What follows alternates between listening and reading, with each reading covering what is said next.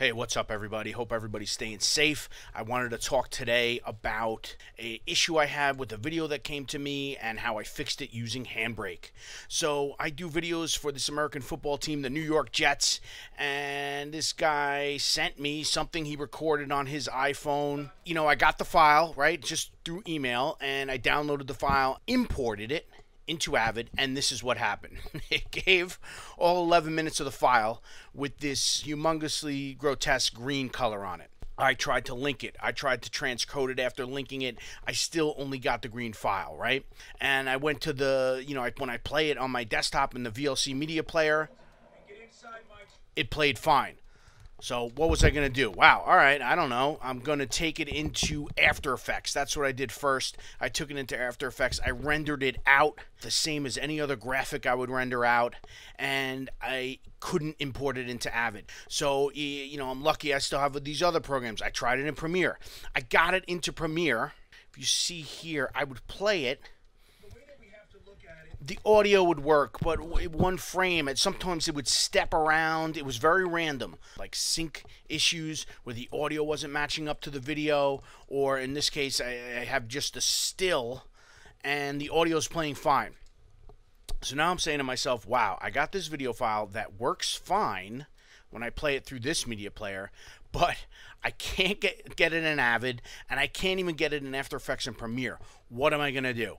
So I finally figured out, with the help of a very smart editor named Andy Tim, the power of the free program called Handbrake.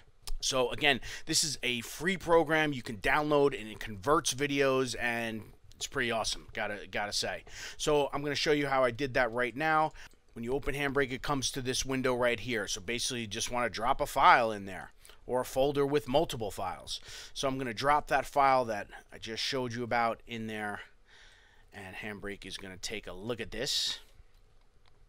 Nice still there. And basically, you can go through all the settings. I'm not going to go through everything. Pick what preset you want to change it to. I put it to a fast 1080p 30. This is a YouTube video.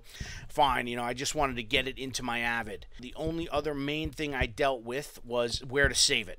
In this case, I'll just do my desktop. And the biggest thing I did, I just converted it to an MP4. I just literally changed the letters right there, and I hit save. And now I'm going to start encoding.